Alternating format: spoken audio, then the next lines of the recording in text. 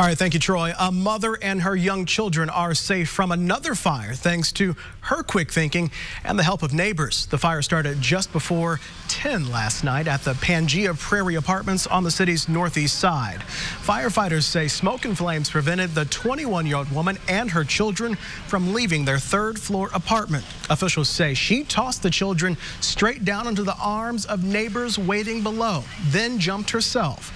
Residents say a screaming neighbor alerted them to get out of that building.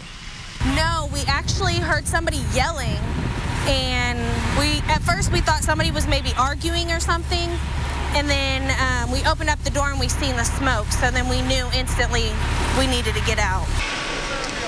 Fire officials say the building did have working smoke alarms. Tonight, the residents from 12 different units are without a place to stay.